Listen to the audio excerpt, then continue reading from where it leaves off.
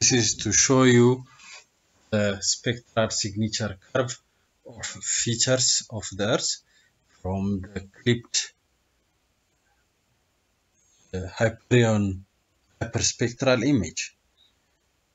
For example, the main features like water, vegetation, and bare soil.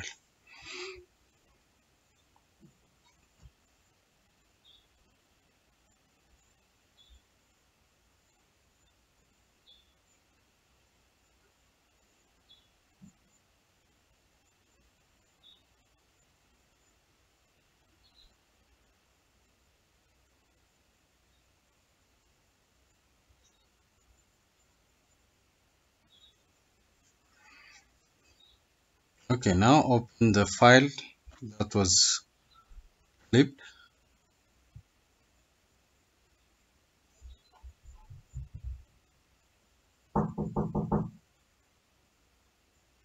So it is a TIFF file.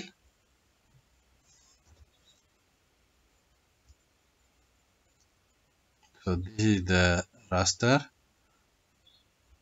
So okay, now it doesn't understand file, so that it is very important to save it here. For example, here export, save as. So this is very important. It's GeoTIFF. You have to specify the file name here. So I already have this Hyperion stacked. Save. Then this is the coordinate reference system, which is correct. So now click. Okay, you can change, for example, the horizontal and vertical resolution, like in 30 meter. It is known as it has 30 meters spatial resolution. But let's keep as it is, original values, and click OK.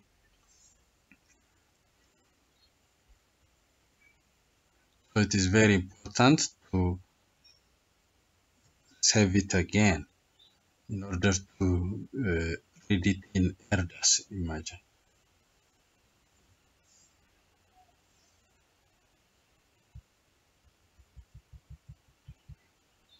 So we have to wait until it finishes, and I hope we will get it here soon. So this is a file. Let's check whether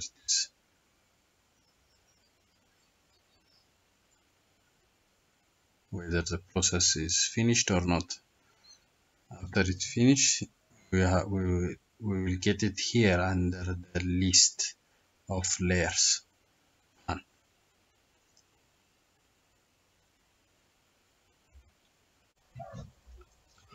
Now it finished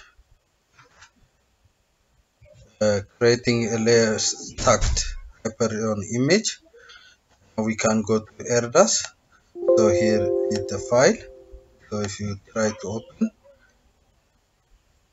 it will ask you to create a pyramid for that. If not, you have to create a pyramid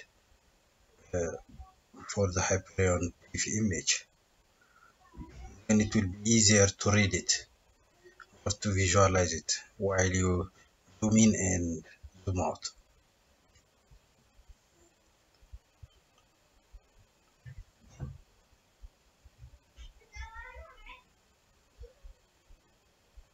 So this is the file. So you can right click on it, and no, here right click on it and fit to frame. Then go to multispectral. Then you can change the RGB. So here I choose band which is close to 200.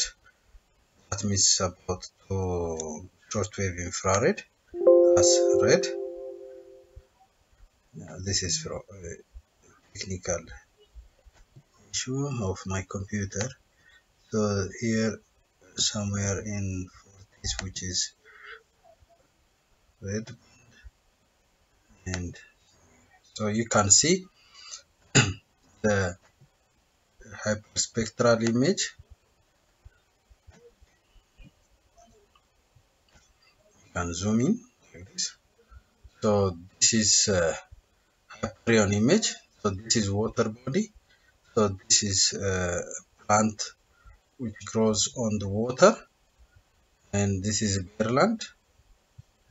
And if you zoom out it like this, so somewhere here is vegetation.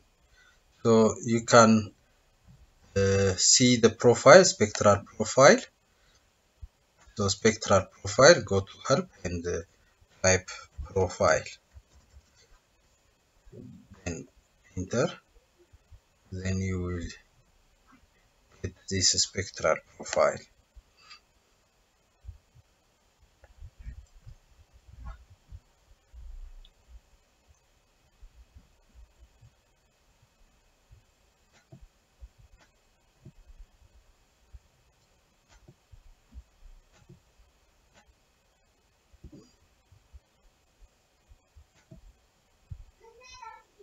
So here it is a spectral profile window.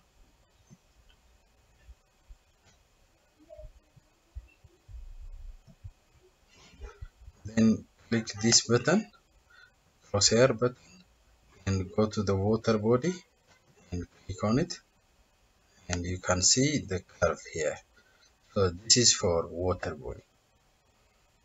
This is for water body. So this is a bare land, or it's an island in the water body, which is this is actually Lake Langano in main Ethiopian Rift. So this is an island within the lake. So this is actually the tip of Lake Langano. It's a very small part of it.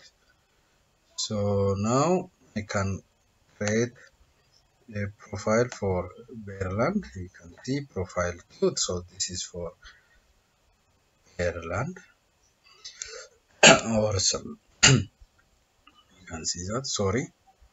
And here vegetation. So this is for vegetation. So you can see that. So profile 1, you can edit this, edit.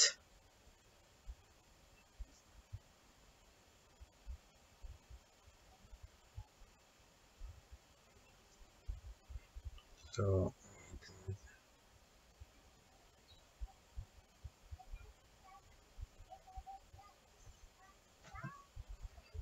first option,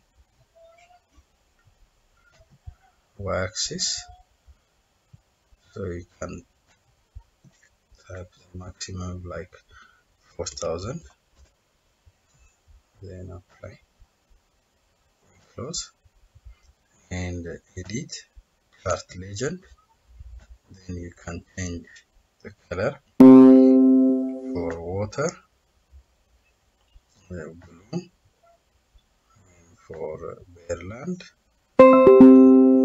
like China, for vegetation, green, apply, then close. Then you can see that.